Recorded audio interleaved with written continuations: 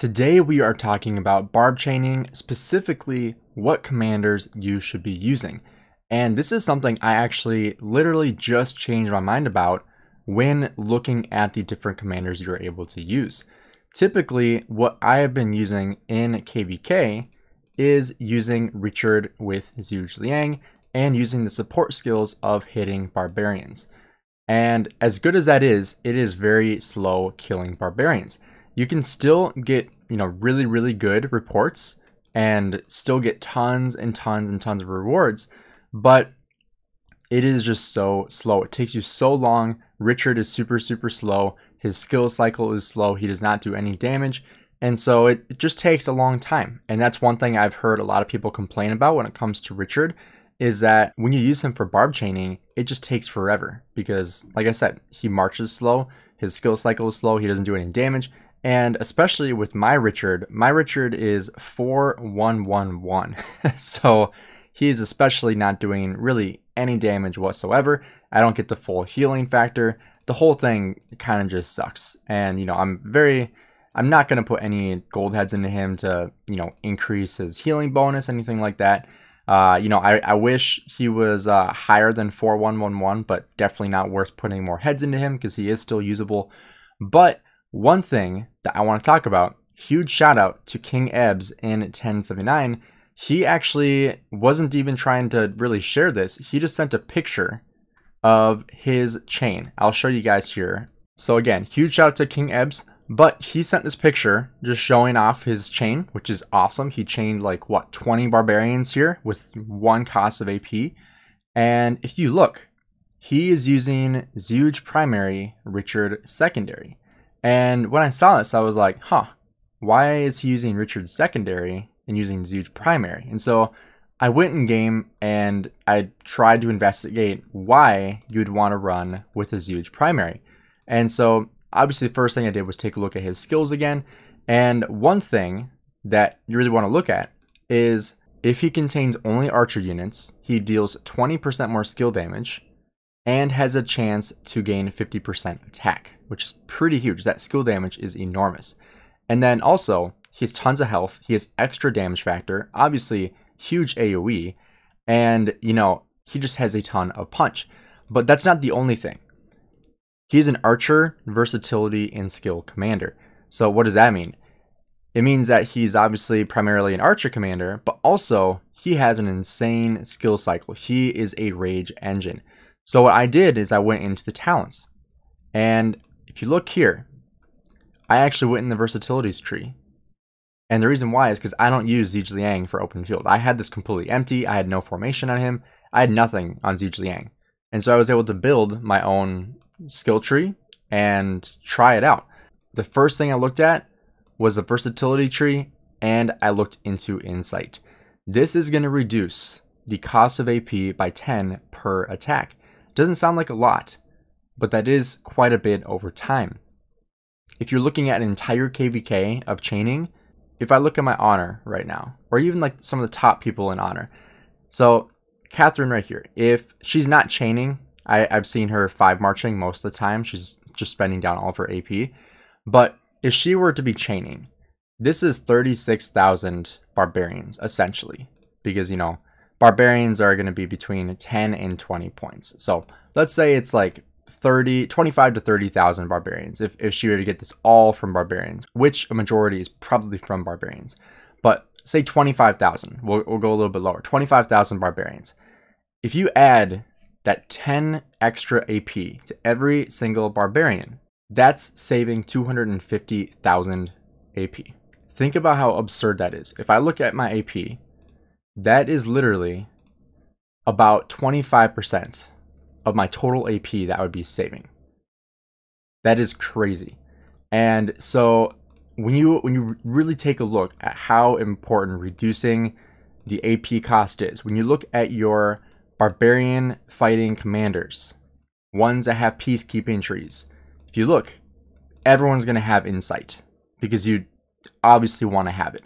The only thing I wish that Zhuge had was a peacekeeping tree, because A, you'd get the trophy hunter, and B, you'd get curing chant, which would be absolutely insane to get on, your chaining march. And when I'm outside of KVK, I'm using Lohar to chain, because Lohar has both those. He has insight, he has trophy hunter, and he has curing chant, plus he already has his healing factor every time he leaves combat. And so when you're looking at Zhuge Liang as a primary commander for killing barbarians, not only does he have insight to reduce the amount of AP you're using to kill barbarians, but like I said before, he is a complete rage engine. He has a skill tree. You can get rejuvenate, you can get feral nature, you can reduce the amount of damage you're taking, you can increase the amount of skill damage you're dealing.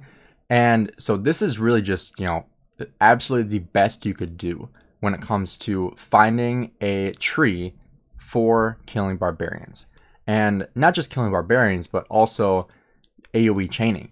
And so now if we take a look, I don't want to steal this guy's, because he is of course coming right when I'm recording this video, but we'll come over here. We'll show you guys exactly how fast this skill cycle lasts. And before we do that, actually, I want to show you one more thing you need to do is go into your commander view and make sure you change Zhuge to your ranger. It'll increase your damage to barbarians by 5%, which doesn't sound like a lot, but that is quite a bit. So if we send out my Zhuge, we switch over to a Richard secondary. We want to make sure we have all archers. And for me especially, I don't get any benefit from having all infantry, because it's 5% attack and 5% defense, or it's 20% extra skill damage for having all archers. So going all archers. And then the skills that we want, if you are in Heroic Anthem, is going to be YSG for the extra 100 rage, and then also Minamoto for 50% more damage to barbarians. So now we can go ahead, we can send this out. And then one thing while he is marching, I want to show you is the armaments that I chose. I actually went for armaments that dealt more damage to barbarians.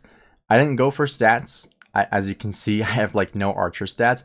I went for damage to barbarians because that is going to help me defeat these barbarians faster, stay alive longer, and move on faster. I also have brutal, I have striker, and I have elite for the inscriptions.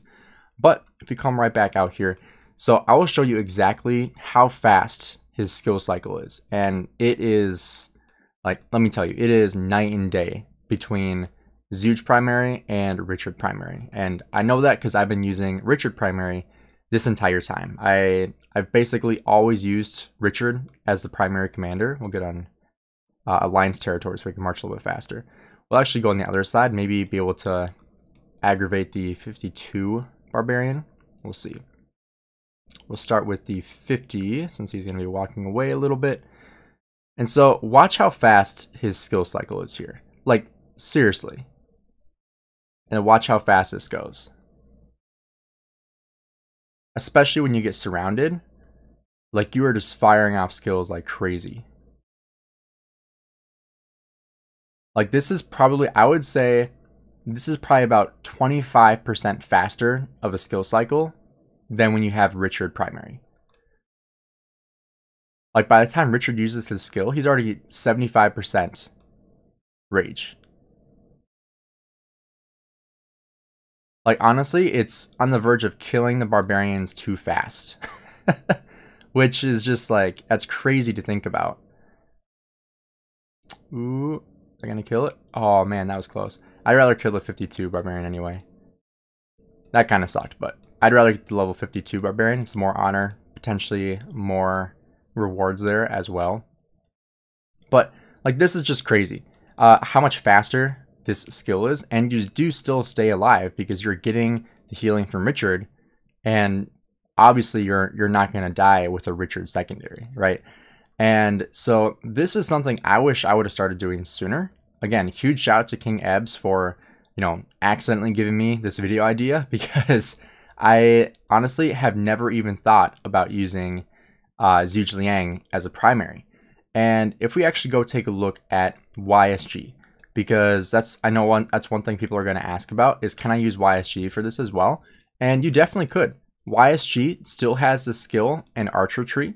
You can still do that, but you won't be able to get the reduced AP cost because he has the garrison tree, not the versatility or peacekeeping tree.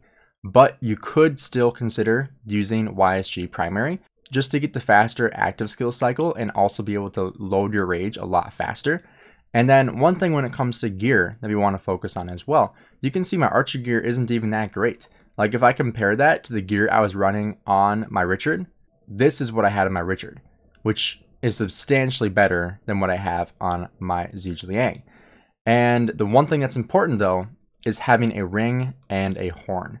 You want to make sure you are dealing more damage and accumulating more rage. This is going to help you stay alive longer, finish the barbarians faster, and really just, have a better chaining experience, So that's one thing that I wish I would have started doing sooner, is not using Richard primary, but using Zhuge Liang primary to, just complete these AoE chainings a lot faster and just do a lot more damage, because it's just going to make it so much faster, dealing so much more damage and getting your skill cycles to fire off so much more rapidly to kill these barbarians off, rather than just waiting for your Richard. Like I was watching TV last night, and I was just, chaining, basically half chaining essentially. Like I'd watch for a couple minutes, like, oh, I can move my march and chain a little bit longer, and then wouldn't really, like, I wasn't like really trying to chain. I was just kind of doing it passively. But this is one way that you can actually just complete chaining way faster and be a lot more optimized with your time, and just be able to chain more barbarians, which is awesome in KvK because you're going to get more honor, you're going to get way more rewards, and just the speed ups alone are definitely going to be worth it. I've been spending down my speed ups like every time I get them for training bastions, because I actually did just finish up basically all the support skills. I'm only missing the last one here on Nebu, which I'm pretty close. I already have a training quest there, which is pretty nice. That's one thing I've been really lucky with, is training bastions, because I've been able to get a lot of Kahar's whistles, which, as you guys know, built a lot of crystals. So hopefully be able to get this last skill that I can afford for now onto Called Arms 2 for the 22% unit capacity for the next Ruins fight, which is going to be very soon. I believe that's actually tonight. So hopefully we'll get a good fight there. But like I said before, if you guys are looking for a faster skill cycle and being able to kill barbarians faster and more efficiently, using Zhuge Liang primary is actually really solid. And Richard Zhuge is still great. You can still do really good with that. But this is obviously going to be just one step further on how much faster you can chain barbarians. The only thing you have to be careful with is killing those barbarians too fast. So if you guys enjoyed the video, do me a favor, drop a like and subscribe. Again, huge shout out to KingEbz for giving this video idea. And thank you again for checking out the video. Have a great rest of your day.